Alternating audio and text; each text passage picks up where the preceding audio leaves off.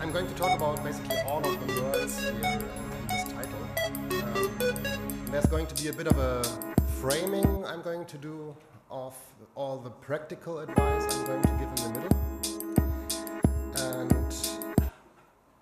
And also some notes I'd like to make. I'm not sure, I mean, first of all, I would like to know how many of you are actually in some way researchers?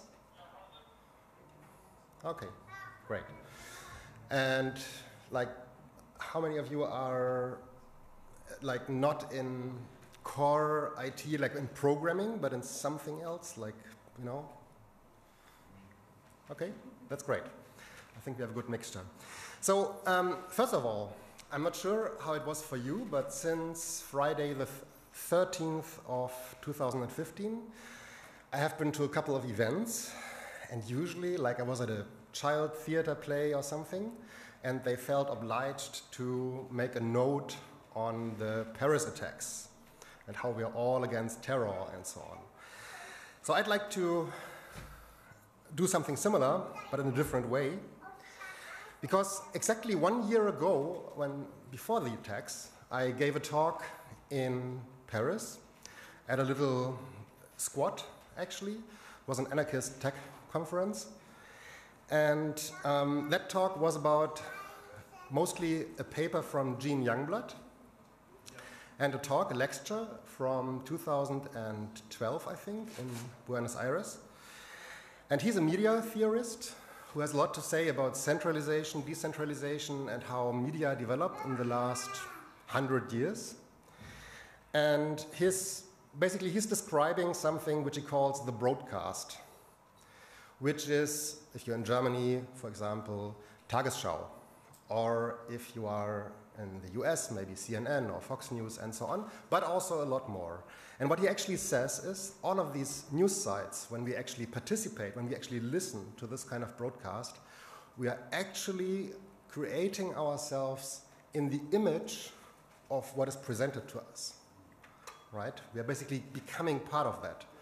We are sucked into it. And he basically says, if we want to change something, we actually need to secede from this broadcast. We need to do something else. So that's my note on Paris. Just to give a bit of my context, so you can actually interpret what I'm going to say during the talk, I'm going to say some positive things about EU projects, which is maybe not totally expected. And also I'm even going to say some positive things about how money is distributed and how they are trying to do that. And that might be because I have participated in 3 proposals for EU projects, and by being lucky, by maybe working with the right people or so, all of them got accepted. So that's going to taint my view on this probably a bit. It's all great and, you know, it's like easy and whatnot.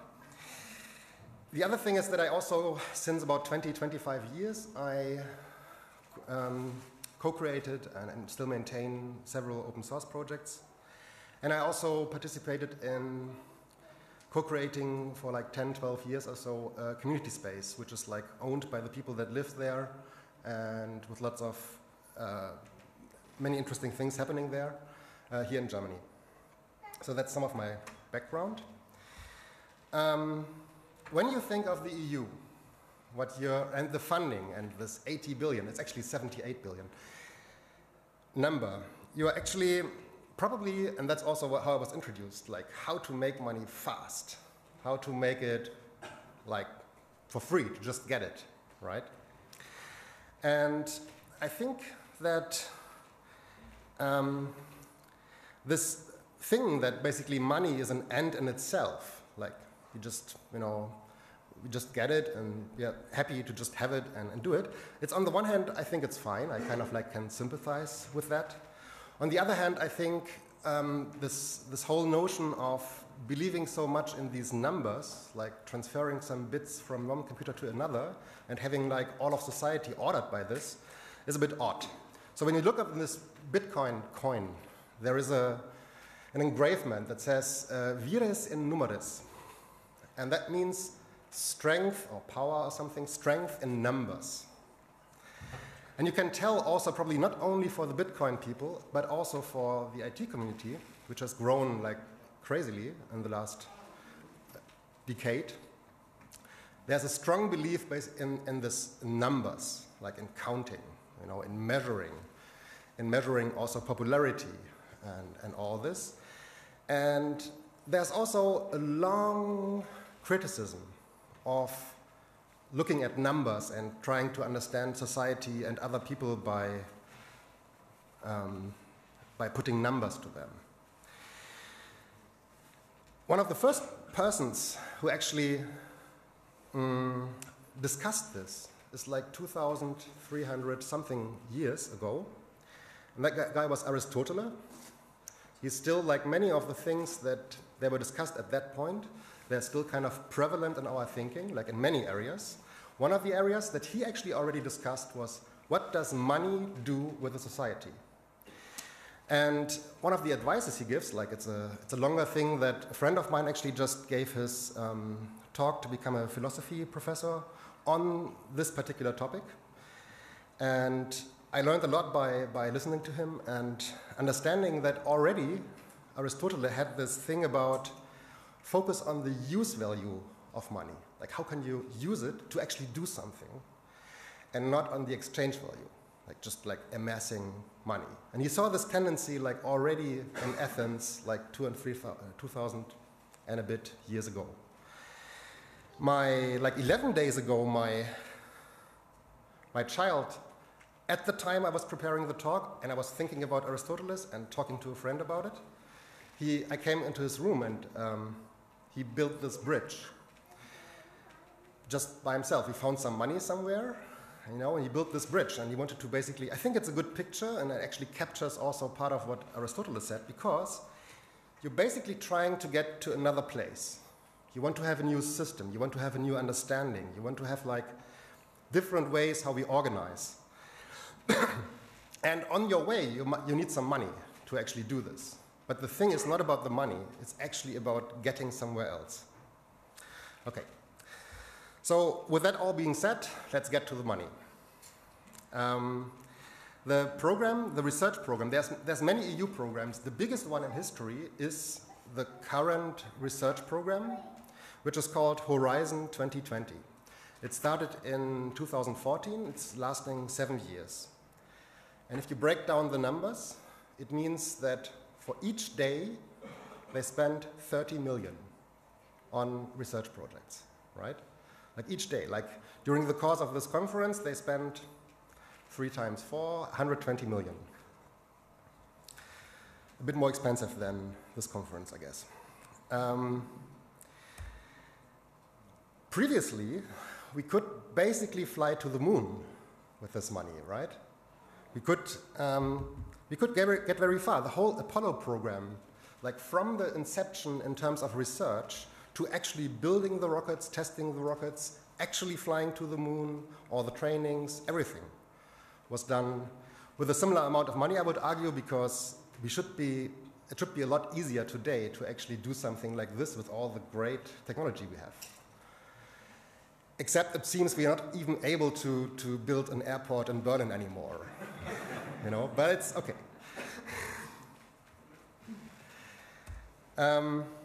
One of the persons actually involved in that research that was successful with the Apollo was Margaret Hamilton. And she was the director for doing the software for the onboard flight system. So when the thing actually approached the moon, they programmed. And the program is actually this paperwork, right? It's this staple, it's assembler. And even though this program was a lot of paperwork, they had a relatively free organization of how they researched. Like people got together, discussed certain problems, went off to do something, and so on. So there wasn't like a lot of hierarchy. It's the same way how they did it with the Manhattan Project to build the atomic bomb. And it's the same way they, I think, created laser systems, for example. Back in the days, in the 50s, they actually just got like lots of people who are capable, basically, according to some criteria, and they just got them together and said, go. You know, the goal is this. Organize yourself how to get there. That's not how it's happening anymore. So the paperwork that we have today is, we are like deep into bureaucracy, and I think that's the last general framing thing I'd like to do. The one book is discussing basically the development of research from David Graeber. I think it appeared in earlier this year. It's called The Utopia of Rules, and he discusses how bureaucracy is like the dominant model. And it doesn't matter if you were living in East Germany, Soviet Russia, or like in the US or so, or in Germany. It's all the same. Like the bureaucracy topic is there, and it's developing. And I even argue that, and you can talk to me about this afterwards, that the software we are building and the IT systems we are building are actually prolonging and deepening this bureaucracy. So there's tons of people in call centers and everywhere who are basically driven by software. They basically just put a voice to an algorithm. They have no agency left. And that's what you get. Like if you have a total ordering by bureaucracy, like there's no agency. Nobody can decide anything. It's all driven by rules, right? And there seems to be something that we find fascinating about this. It's like it's impersonal. It's not like, it doesn't depend on the size of my nose. It's like nice. I can just go there and get what I deserve, according to some rules. But it does kill agency, and I think it's a big problem that extends even further than what he's talking about. Okay, so let's get to the practical parts. Information communication technology is the one thing that incorporates, I think, about 18–20% of the budget of the Horizon program. And it's basically about all the things that are going on here at the conference in various forms. And what I find it interesting that, the EU is kind of a market liberal organization. That's kind of well known. But there's also other aspects, like the overarching goal, what they state, is actually to do something with a tangible benefit for European citizens, not for companies. The way they want to achieve that is actually going through companies. But the idea, and that you can see that actually in many calls, is actually going a bit deeper. So they are very open now to open source stuff, to grassroots stuff. It even appears like in calls. If you're doing some grassroots stuff, like Freifunk, for example, also received funding, and other people. So there's an opening there, which is actually, I think, already in the main goal. They have 6 main activity areas. And one thing that is also apparent, if you actually read some of the meta docs of this ICT strategy, it's not very long, I think it's good to read it, is that they see that software is eating the world. It's like everywhere. And that also means that there's a different responsibility. And that also means that we need to have something interdisciplinary. IT people cannot hope to have a good understanding, even though, for example, the Bitcoin people tend to do this, to have a good understanding how human history actually evolved, anthropology and things like this. And David Graeber, which I mentioned earlier, he is an anthropologist. And he actually knows about various aspects of the last 5,000 years of human development that are well researched. They're grounded actually in research.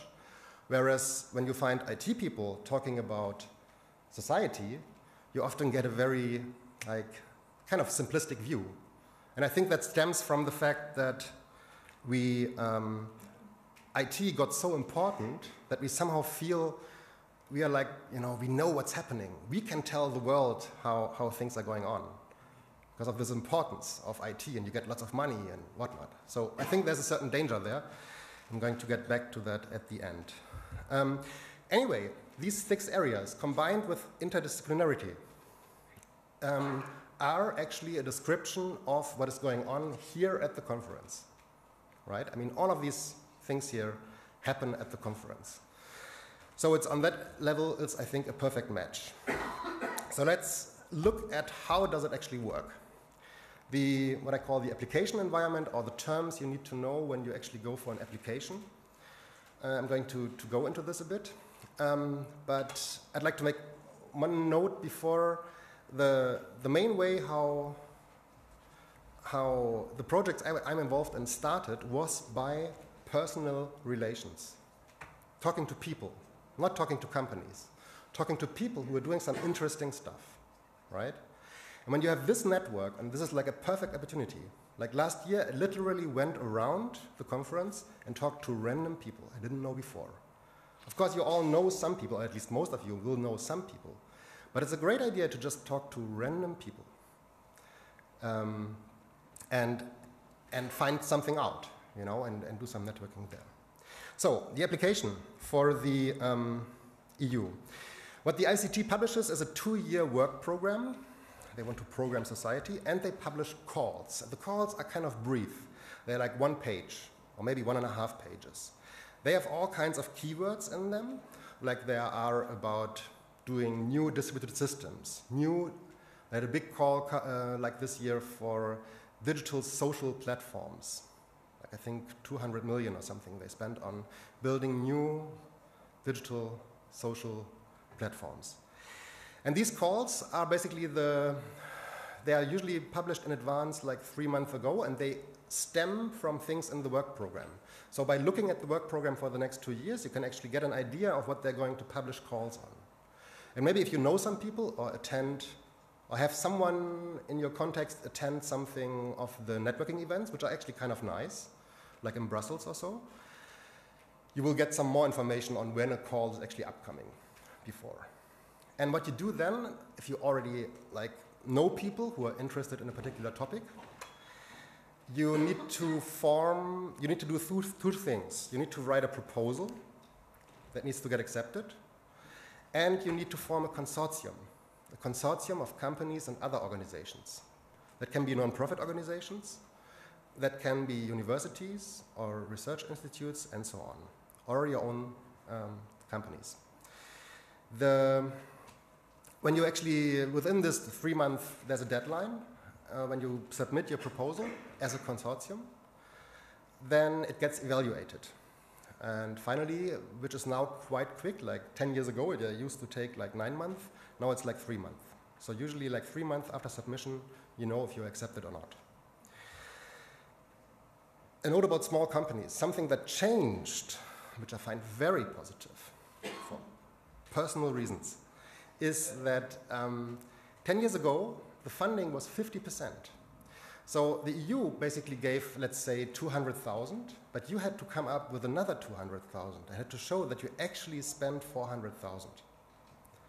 And to make it easier for small companies, they actually now give 100% funding. So you get all of that, plus 25% overheads. So if you're getting, for example, 100,000 per year as a small company, you still get 25,000 for overheads, like accounting and managing some stuff and so on. So that's actually a big, I think, very positive change, because it means that actually small companies can, like myself, for example, 10 years ago, I was a one-person company, more or less. Then I had some employees, and I thought, well, maybe subcontracting is better, or not working at all is even much better. And then I also had my small company, and this time I was again a one-person company, which was kind of fine. I mean, there's people getting employed and stuff like this, but they're kind of very flexible about this. 10 years ago, it was a big fight. So that's, I would say, a positive message. Also, the paperwork is much better now. It's a bit hard to actually authenticate to the system. That requires like some overhead ahead. But otherwise, registering as a company and stuff like this is basically a matter of half a day or something. When you write a proposal to whatever entity, then you need to know how the evaluation is done. They have 3 criteria, and for each of the criteria, they give 5 points. It's excellence. That means how the project you're envisioning, the objectives you have in your project, need to discuss the state of the art. Like what is currently in that field where you are doing something. what is the state of the art? And then, how do you intend to go beyond it? Like, what are you doing, what are you trying to do with this research project? And it needs to be risky, it needs to be bold. Like, not, I'm doing a small increment, improving, like, this subsystem. That's not enough. Like, it needs to be, like, something that spans over, like, 2-3 years. And involves maybe, like, 10 people working on the project. And being on the edge of research. That's the idea. Impact is basically the market liberal aspect, because they basically perceive the succession or the improving of society through funding, creating a European market and strengthening the European market against the evil Asians and the evil US and even the Brazil and whatnot, you know? So it's kind of like this thinking you will find, and basically you need to make an argument how this is relating to market activities, how something actually, this research might be the basis for some products to be developed and some further activities that are economic, you know? And then the third criterion is quality and efficiency. And that refers to how well do you actually allocate the money between the partners? How well are the people who are involved in the project qualified to actually do this work? Is there some kind of, basically you need to create some trust that you're not just having some grand idea, but you can actually execute it, you can actually do it. So basically this is where you bring in past open source projects, past other projects you did, and the scientists also that needs to be involved, because you also need to publish papers, but not only, I mean, that's only just one aspect. They also need to have some track record, or that helps at least. The evaluation process, I think, is actually somewhat, like I said, I mean, one of these positive statements, actually somewhat reasonable. It's when you send in your proposal, it gets disclosed to independent reviewers. These are people who are not employed by the European Union. They actually get a day honorarium of 450 euros. And they get sent, nowadays, they used to actually convene in some room which was sealed. Now it's actually allowed before that they get the proposals remotely, so they can actually do internet research, which they couldn't do before. They're going to cross-check what you're saying in your proposal against, like, the real world, right? And these independent reviewers also independently give 3 times up to 5 points. Excellence, how well are you going beyond state of the art? Impact, how it's like helping the economy. Quality, like how you're faring there. They give up to 5 points for each. It gets summed up. And if 2 reviewers who are reviewing the same proposal disagree, they need to talk to each other and either convince each other, or I think the average is taken, I'm not sure. But I think they can get a chance. Like, someone says, well, quality is really just 3 out of 5, and the other says, no, it's actually 5. It's because blah, blah. And then they can actually maybe say 4, or they even agree on 5. It's like, this is an independent process between these 2 reviewers. And maybe there might also be, I'm not sure about this, there might also be other reviewers who then also look at this in case of conflicts. That changes also a bit, and it depends also a bit on the call. The accumulation of these points is up to 15, and there's no threshold. So it's not like if you have 13, you are accepted or something, or 14, or 15, not even 15, basically. It depends on the number of proposals for the particular call. So if you have 30 proposals, and you have 5 projects which can get accepted, the typical sum is 2 million, but it can be also 5, but typical is like 2-3 million for a consortium. You will get 5 projects in there, and you have 30 proposals, and then basically the highest ranking ones first take up the positions. So maybe it's 14 points or 13 points that are enough. That depends on the number of proposals and the budgets and so on. You also have to know that there's a whole industry trying to grab this money. So there's various companies actually offering services to write proposals. So about what I know from many people in the area, about half the proposals are basically not acceptable at all. Because either they are very well written, because that has been done professionally by people who do this like for the 20th time or so, but there's no content, right? There's no excellence, basically. It's like lots of buzzwords, but, you know. And then you have actually also the other extreme, where it's like a very ambitious project, but it's like impossible to understand what they're actually trying to do. You know, or the structure of their work is like implausible or something like this. And many people actually resubmit. They just try again. They modify it a bit, maybe a slightly different consortium, do it again. These are about half the proposals, and they're typically, so actually you only have, if you actually pass these two barriers, then you only have like 10 to 15 competitors. So then the chances actually increase. Yes. So that's, I think, well, the thing is, it's very easy to criticize. I mean, as a gated community, it's very easy to criticize the EU with all the bureaucracy and, you know, all the power structures and the hidden agendas and whatnot. And I think that's not entirely fair, because I've been involved also in program committees, like doing, accepting talks and so on. And these were community conferences. And I can say from my own experience that the selection process is in many places kind of random.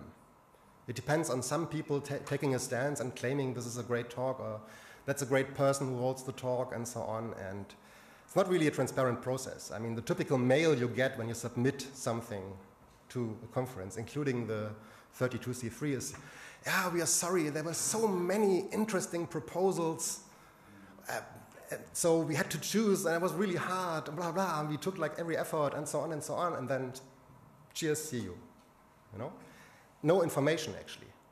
No information on, okay, what aspect, you know? Is it like the topic is not interesting, or like, couldn't you understand what I want to actually do in this talk, or something like this? Whereas with the EU, we actually get the numbers. You see, okay, they actually thought the excellence is there, right? It's like 5 points, great. So the highest score you can reach. They think there's even a good impact, maybe it's 4. And they think the quality is actually just 3. And they actually even sometimes have sentences explaining why they think it's 3. So it's actually somewhat useful feedback, because it means when you get like excellence 5, for example, that you can stick to the idea and maybe resubmit, but actually have to work a bit more on other contexts and other areas of your proposal, or the other way around. I know, for example, there's a very interesting project. I know some people there, I'm not directly involved, called the Interplanetary File System. It's about a decentralized web, and many people actually in several conferences have been very interested in this. There have been 9 talks submitted to this conference from multiple people, and they have been all rejected, and they have no clue why. Right? So this whole thing, the EU is bad, and they're doing they're intransparent and so on. I think it's also good to look a bit like, are we actually really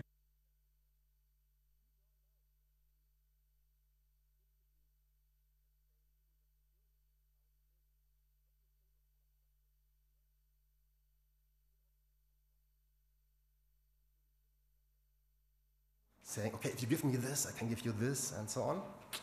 It's a difficult thing, actually, if you actually put yourself into the position there. When you actually get accepted in a call with your proposal, then, of course, the thing is actually carrying out the project. And because you have to do planning so far ahead, like 4 years, actually, when you start with envisioning the project up until completion, it's 4 years. Who can foresee 4 years of their life? Then the kind of collaboration you do there and the kind of people you pull into the project, how you deal with somebody, you know, falling out because he or she gets a child or something happens and so on, and then you have to deal with all of that as well. And of course you have to deliver the only legally binding things you promised to the EU, which are, like you have this 60-page proposal, which is typical, and there's like 15 pages, which are your work packages. You actually say, okay, we have these 6 work packages. That's also a typical thing. There's multiple partners. There's usually a lead partner in each work package. And we have, for this work package, 3 deliverables. A research paper on this, a release of this software on that, and whatever. And you have this for all of the work packages. And these deliverables, they are the legal promises that you do. So if you don't produce this, you will get a problem actually getting all of the money. Or like you get prepayment, and then you have to pay it back. And that actually happens. Like it happens. But it's kind of unusual. So basically in your proposal, you give all of the context that is important to understand the work packages. And the work packages are the primary, and the deliverables are then, for the reviewers, the primary focus of attention. They look at this. Like how much money per work package, what are the various aspects, how does it all relate to each other? Does it look like each partner is just doing their own thing and they actually try to avoid to talk to each other and just want to get their project through and stuff like this? You know, this is actually what they look at. Like how many partners are involved? Do they actually intend to collaborate and so on? And then, of course, you also have to do financials and reporting. And I can say that, yes, it's a bit of effort, but it's not actually insurmountable. I have been with national programs in Germany, and they have, well, I hope nobody's listening there. I'm not actually intending to go.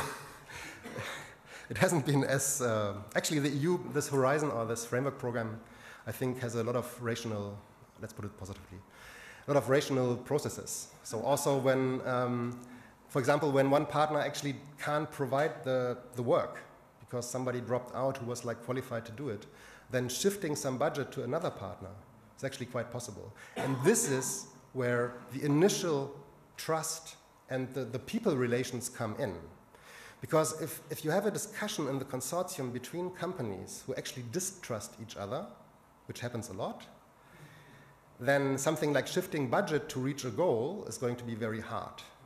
And that can only be prevented, I think, by people actually, somewhat trusting each other, that they don't just, want to grab money and don't want to give anything and contribute and so on.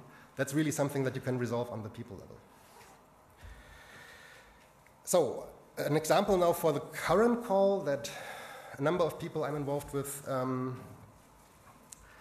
went in and actually got it, and it's starting in January, was that, and this is an example of the multidisciplinary, interdisciplinary tone and aspect that is in many, and I think it's very important and it makes a lot of sense, in many ICT, information communication technology stuff, just like here at the conference, basically. They wanted to have something, a research project that actually does technological developments, addressing anonymity, ethics, privacy preservation, and so on. So obviously a topic that is tied in part, at least, also to a reaction also within parts of the EU people regarding Snowden. It actually goes back to that, right? So they thought, okay, something needs to be done there. And what we did, like a number of people got together. The first meeting I was involved in is like a year ago. And a year and 2 or 3 months. And then the actual thing where more people got together was here at the 31C3, like at 2 o'clock in the night, walking out of the party hall, running into the persons, and we wanted to talk about this, okay, let's talk about this. And then, these were like 3 different people from 3 different countries, which is also important, and kind of 3 different contexts. So we got together and we had heard that there's going to be a call, and it was, about this. So we applied for that. I'm sorry. Right, sorry.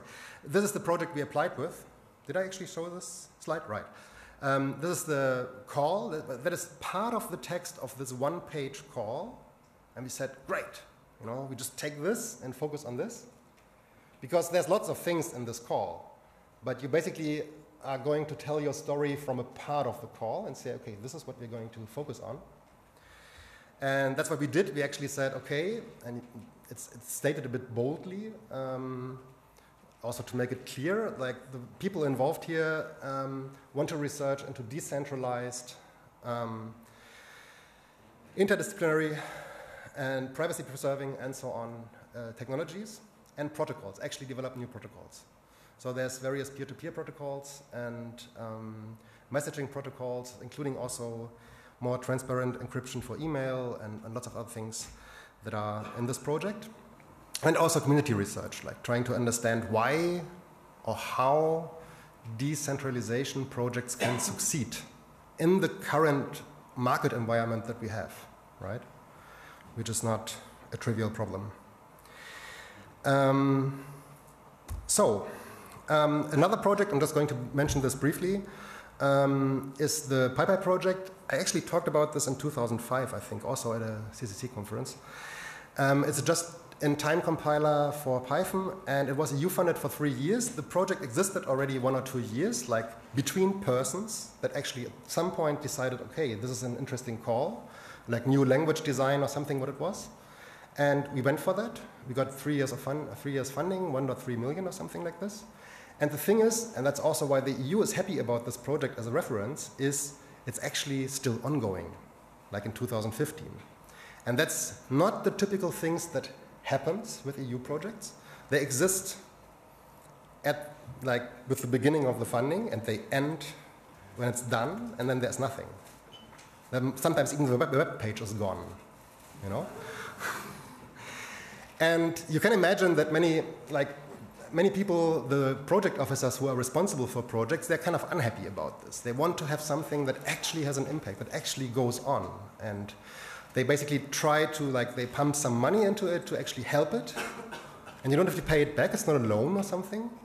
But it's actually for getting somewhere and not just for getting the money. So I think the key, again, is the people and the project you want to do, the project idea, the vision, is really what needs to come first. And basically also wanting to do it even without EU funding. That's a good start, I think.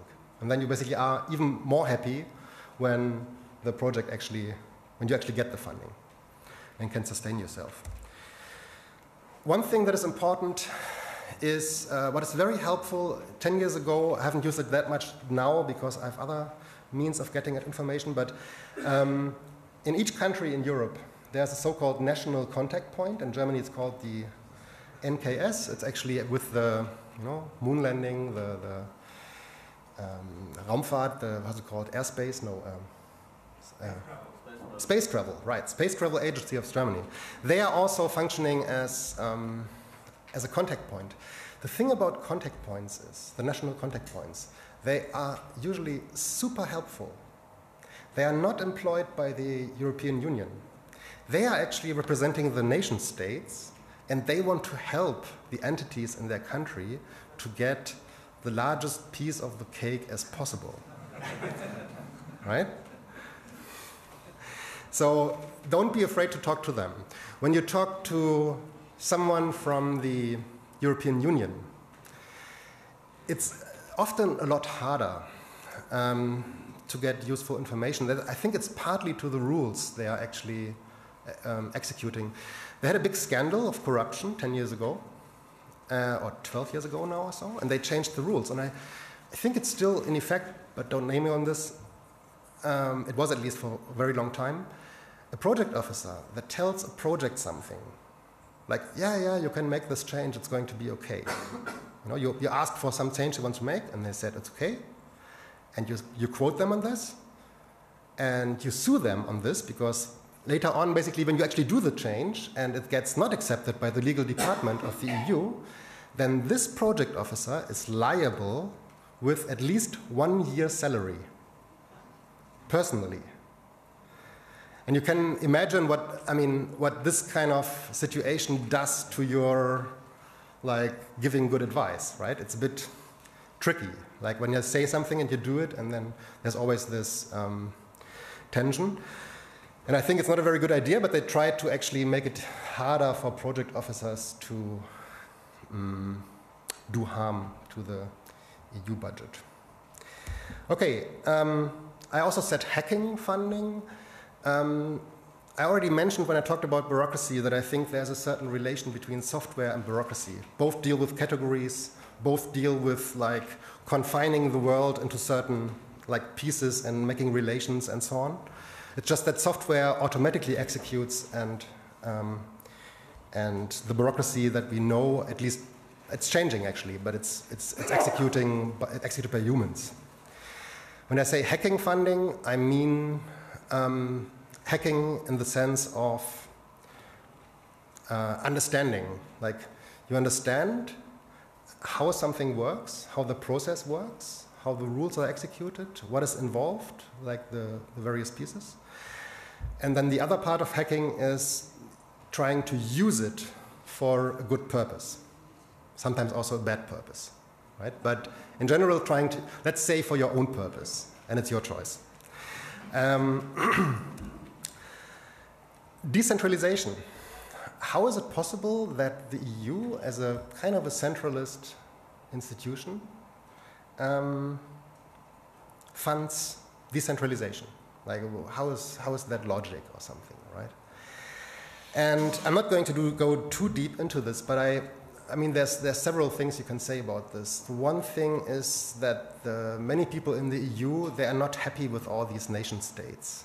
And they, to put it very bluntly, they think that maybe decentralization is a way, the Europe of regions or other things, to actually, you know, get a more coherent thing and not so much focus on the nation states.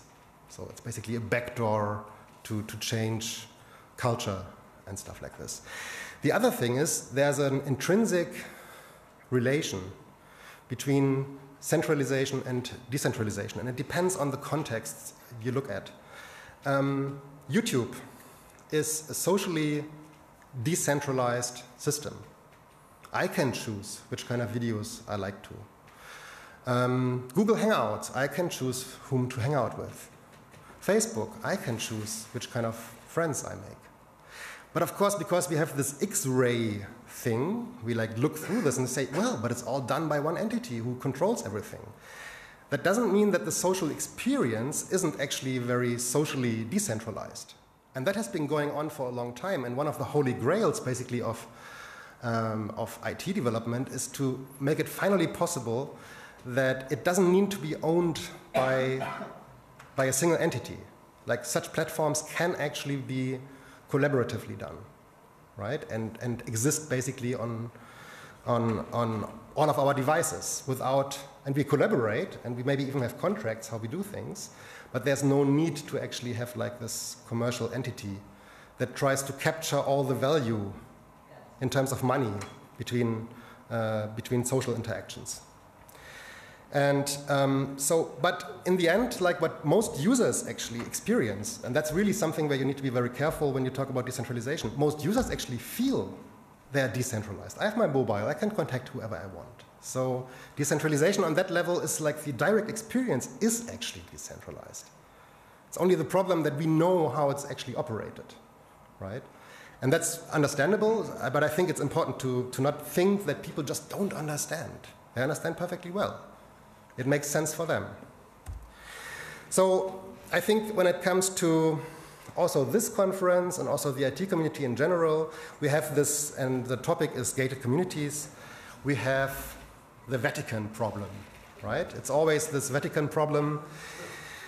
We're kind of like, not so much at this conference. I mean, this is not, I've been to other programming conferences where it's much stronger.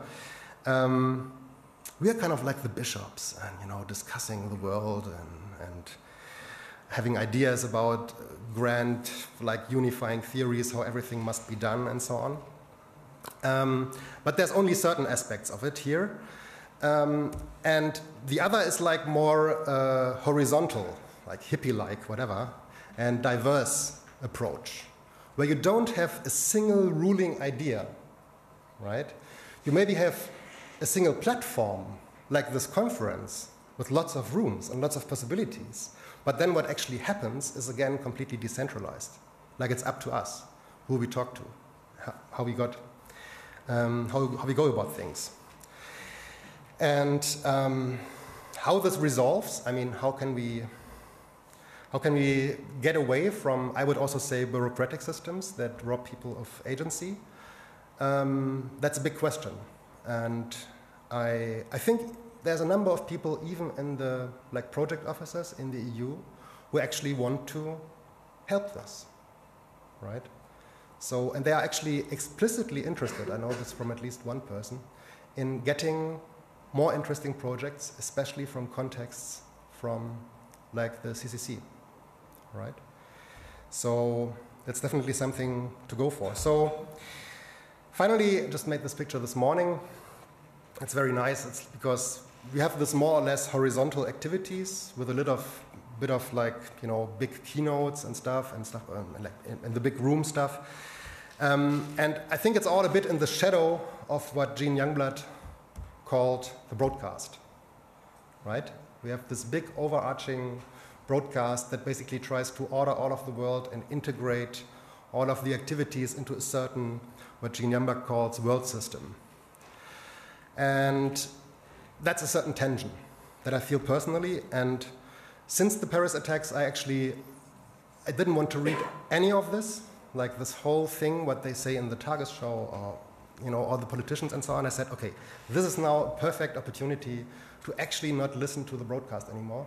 So I stepped away from all of this, like be it Spiegel, be it whatever. I mean, all of these broadcast media, because I don't want to recreate myself in this image that they're painting, to be part of that, right? I want to create my own contexts. I want to have the time and maybe also the calm to actually to do this and go somewhere else. Okay, thank you very much.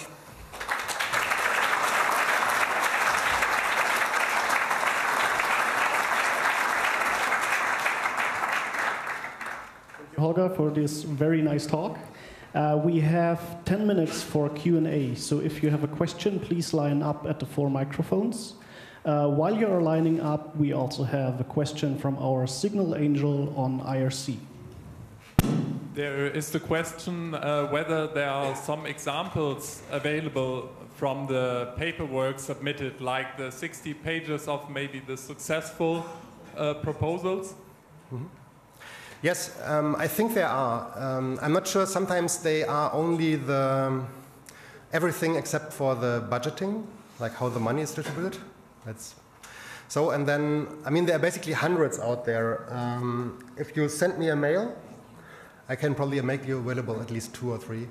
And I'm not sure if there's a public repository, but it's a very good point, because looking at successful proposals, ideally some that got 15 out of 15 points, to see how they are done, it's a certain structure. There's like 3 chapters: excellence, impact, like how you're doing the stuff, right? And you can see this, how it's done and how people actually describe things in examples. Like I said, I'm not completely sure about a repository, but also ask at the national contact point, or if all else fails, try to mail me and I can see what I can provide. And since you're following the topic, do you also maybe blog about it? I'm not following the topic, I'm just getting some money. I see the use value in this, so I'm not an expert on this. Like, I'm not operating a company that does advice on this, right? Yeah, I mean, I don't know. I'm not using Twitter currently, but I might post something on the blog. I can't promise. Sorry. Yes. Hello. On Twitter, there's actually a link for a proposal which was submitted successfully about open care. And for anybody who is doing open data, there's currently an EU project running where the call will last till August 2016, where you can get up to 100,000 if you're doing open data projects. So that might be useful for some people. Yeah, I mean, one thing I can offer is that the people who are interested to discuss a bit more in depth, we can actually gather afterwards and go somewhere and talk a bit more about examples and some background information. Yes. Question from the microphone. I want to know, you said there was PyPy as an example. Do you know of any other projects that might be known, perhaps, that got successfully funded and that people know and use? I mean, there's increasingly many open source projects, but I think Freifunk was involved. I'm not sure how it was called, Mesh something. Somebody here who knows? No. There's the open data. There's also, I think, activities in the open data community. And if you look for open source EU-funded project, you should find some examples. And I think it's just getting more. Like I still remember that PyPy was one of the first bigger ones they actually funded with open source, because there's this section in your proposal about intellectual property rights, right? Like, how many patents do you actually plan to submit and stuff like this? And we were like, 0, no, no. But it's, I think it's more usual now. Like, they understand open source and they want to have it. So there's not really a big barrier there at all anymore. Another question from the front right microphone. Will you tell us something more about consortiums and consortium dynamics, especially what kind of consortium dynamics founders are looking for? Like, I don't know, just as an example, if you like to play role-playing games, you know, you always need a cleric, a warrior, and a wizard. What do you need for a consortium?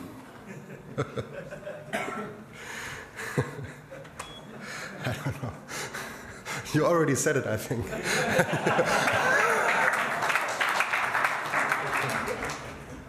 I know at least 1 or 2 persons who were involved in EU projects would consider kind of wizards that actually made things happen. Yeah, there's also the warriors that actually try to fight for their budget and don't want to do actually much. Oh, we didn't deliver in the last year, yeah, but we want to have the money anyway. And then you have this discussion in the consortium, and you can either decide, okay, how we're going to justify this to the EU, or you can put pressure on this entity, and that all depends a bit. So it's, I think there's a number of examples, and that's when you talk to people at universities, you will get a lot of negative experiences, right? But I think it depends on how you do it. I think if you actually have people who want to do something together, that's like, it's like half at least, or 70% of your success, right? If you have, if you see it all through the lens of like companies and their budgets and, you know, the CEOs talking also, I would say that's, yeah. I mean, I can talk maybe off the records of some disasters I know. Another question from the front left microphone. It's not a question, it's actually an answer. There is no central repository of proposals, but we published our winning proposal in entirety at opencare.cc, and it got like 14.5 out of 15. So come and talk to us if you need some help. Can you say a bit more about your project, actually, because some people asked? Okay, so it's we're looking at community-driven models of health and social care. So what would a health and social care system look like if it were driven by communities wielding open technology and access to basically knowledge that was only accessible to either the market providers or the state. So the whole proposal, just go to opencare.cc, download it, including the budget, whatever, everything we sent in, and come talk to us. We're also at the Edge Riders Assembly. Ah, cool. Okay. Very good. Thank you. So you see, it's actually possible, you see? Another question from the front right microphone. A little more informational question about how is small company defined in the EU? How does you say for small companies easier to apply because the barrier is lower. So how is small company defined? How many employees or? I think they are also fine with one-person companies, like I said. I mean, they don't want to have a consortium, I'm pretty sure, of 7 one-person companies. They're not going to go with that. So you have to have a kind of a mixture. And there's one thing I didn't say clearly, which is there's one company which is the ringmaster, which is the coordinator. company. And that is the primary contact of the EU. And that usually needs to be some institution that knows how to deal with this EU interaction. So the EU usually much prefers having an experienced company there. It also usually wants to have a university or two, and then companies. But some of the companies can be very small. That's fine. Microphone front left. Yes. Thanks. In the case of this criterion impact, I'm wondering how difficult it is for projects about privacy or for social good to argue here. So in the case of the Next Sleep project, how did you argue that there's an economic benefit? Well, we basically stated that there is a demand for privacy-preserving technology, but it's currently too hard to actually get something usable. And so it's also part of the project is about usability and also developing basically the core open source technologies in order to build products with it. And there's also, I mean, there's various applications that have millions of downloads, even on mobile phones and so on, that are privacy preserving today. So it's, you can make the case basically that doing something in this area, maybe also relating it to opinion polls, like public opinion polls, has an impact on a tangible benefit for European citizens, right? And you can also make this, we did this argument that it can actually also help, or will also help product development, that people can actually... It's helping the citizens, it's okay, it's not, must not help only the market. No, I mean, market needs to be in there.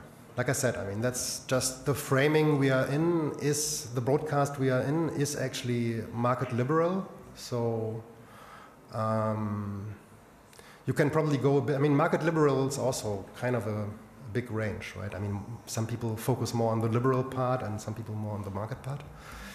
And I think you have some freedom there in how you exactly describe it, but you must relate to it. The impact is also about economics. We have time for a few more quick questions from the front right microphone.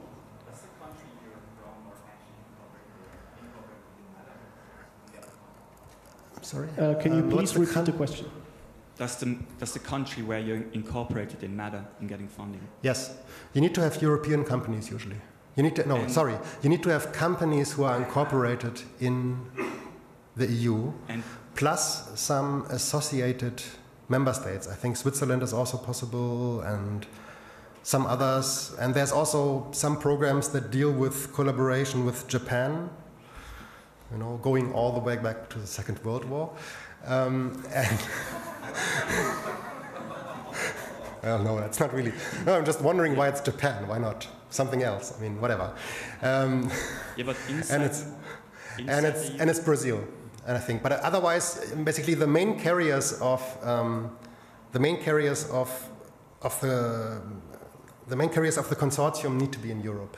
You can employ people from other countries, like from the US, and we're doing this. But we actually get them. They don't mind because it's kind of like getting good people here is a good idea. Sorry. But there's not like a higher likelihood to get funding if you're, for example, from Germany or from another country? I only know that Germany somehow manages to get above proportional payback. I don't know if there's how they do this, or if it's just because there's more proposals. I think there's a quite big support industry in Germany, and also I think a lot of activities actually that qualify. But yeah, there's no. I think sometimes there are calls that explicitly say we want to have at least one participant from Greece or from Spain or some category. So there are sometimes special conditions on the calls that actually do this, but usually it's the whole of the EU, and you need to have usually 3 different countries involved. We're all out of time. Thank you very much, Holger, for this very insightful talk. Please give him a warm round of applause.